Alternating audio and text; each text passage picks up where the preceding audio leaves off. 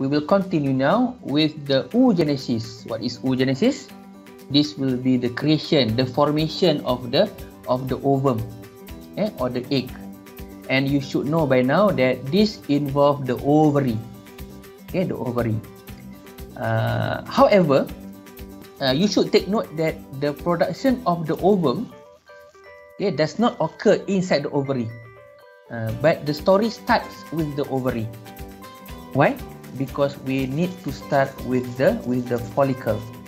Okay, and so I've told you that inside the ovary there will be many structures, these small structures known as the follicles. Follicles. Initially, the follicle is small, and we call these follicles as the primary follicle. Okay, the primary follicle over here. Inside the primary follicle, there should be the early egg. The early egg that we call as the primary oocyte. Okay, and so we should start the story a little bit earlier, starting from the embryonic stage, and we start with the primordial germ cell. Okay, so when the female embryo, is formed, then primordial germ cell will be present inside the ovary of the embryo. Okay, but then the primordial germ cell will undergo the process of differentiation, and this will be producing another structure known as the oogonium. One oogonium, which is diploid, of course, will undergo the process of mitosis, in which one cell will be producing two daughter cells. So one oogonium undergoing the process of mitosis will be producing another oogonium. It will be producing another one oogonium.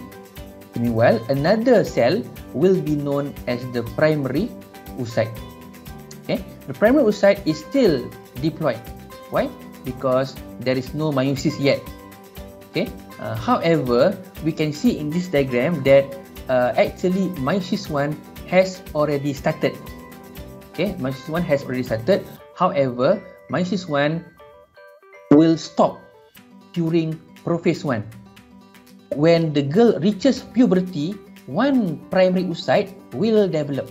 When the primary oocyte continue with the development, meiosis 1 will be completed. Meiosis 1 will be completed, and this will be producing two cells over here, in which one of the cell will be known as the secondary oocyte, and another one will be a small cell known as the first polar body.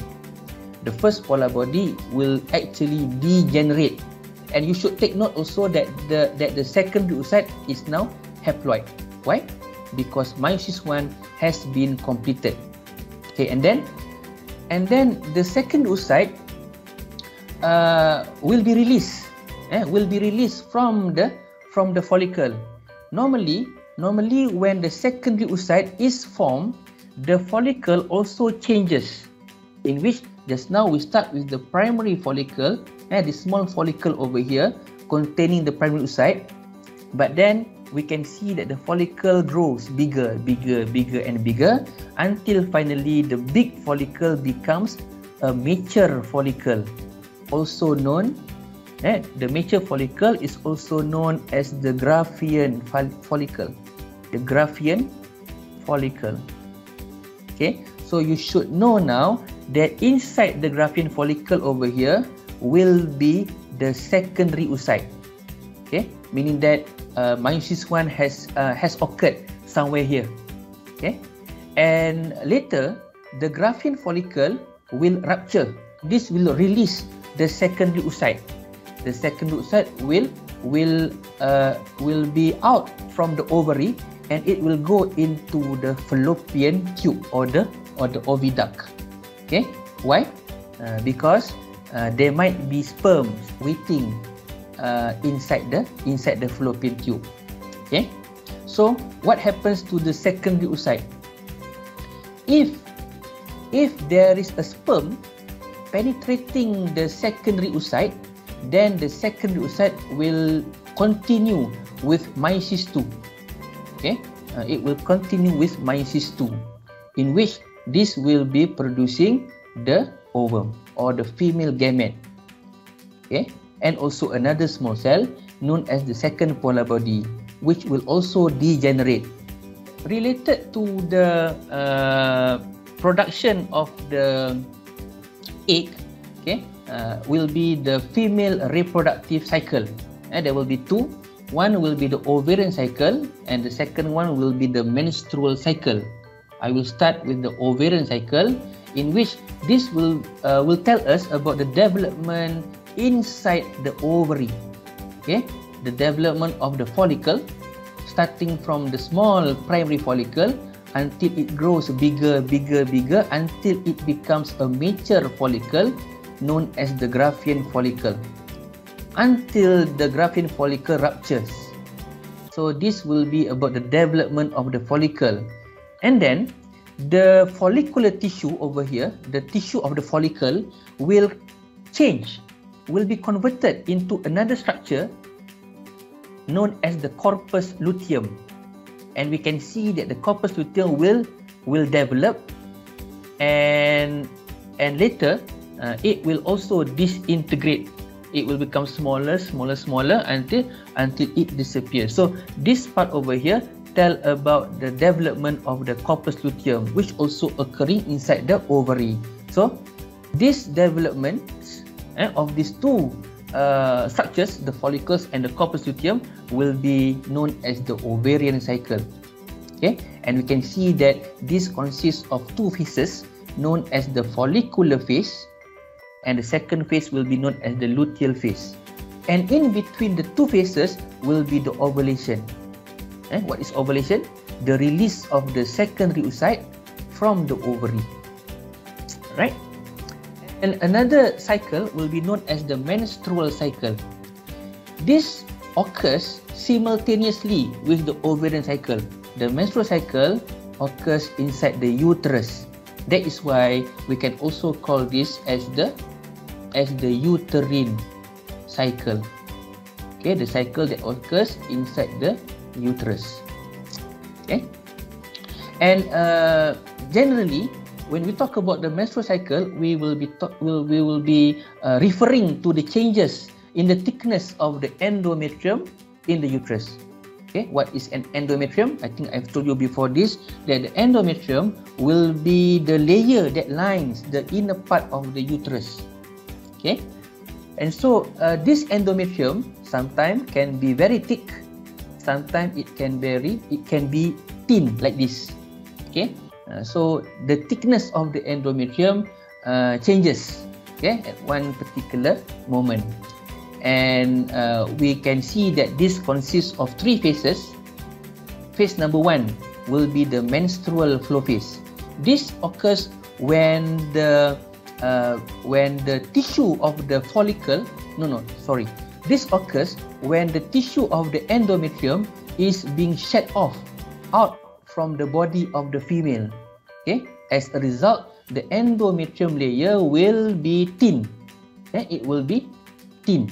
Why? Because the endometrium is shed off out from the female body together with the blood. So menstrual flow phase actually refers to the time when blood comes out from the body of this female individual. And this will continue with the proliferative phase, in which the endometrium will be repaired, will be thickened. This is due to the hormone known as estrogen. Okay, and the third phase will be the secretory phase, in which we can see that the endometrium is very thick, okay, rich in blood vessels and glands. That is why secretion can occur, and this phase is known as the secretory phase. And in this particular phase, two hormones will be important. The two hormones will be the estrogens together with progesterone, right? And if there is no pregnancy, the endometrium will be shed off once again. So this will start with another cycle of this menstrual cycle. This also involves the brain, in which inside the brain, there will be this hypothalamus, which will secrete gonadotropin-releasing hormone, the GnRH. The GnRH will be stimulating the anterior pituitary gland, and this will secrete two hormones, also the FSH and LH, just like the males. However, these two hormones, FSH and LH, will be released from the brain, and they will go to the ovary. Both of these will go to the ovary. What happens inside the ovary?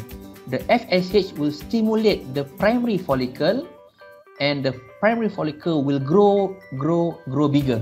It will become a growing follicle. And as the follicle grows, the follicle will secrete the estrogens. And what happens to the estrogen? The estrogen that is produced by the ovary will go to the uterus, in which the estrogen will repair the uterus, or it will thicken the endometrium of the uterus. Meanwhile, the luteinizing hormone, the LH, will go to the ovary, in which it will stimulate the growing follicle to become matured, in which the growing follicle will become the Graafian follicle. And the LH is also responsible for the ovulation, in which due to this LH, the Graafian follicle will rupture and the secondary oocyte will be released out from the ovary. And the LH is also important for the development of the corpus luteum. Okay, and when the corpus luteum is formed, the corpus luteum will secrete the two hormones, estrogens and progesterone, in which these two hormones will go to the uterus. The estrogen will continue to thicken the endometrium, meanwhile the progesterone will maintain the thickness of the endometrium.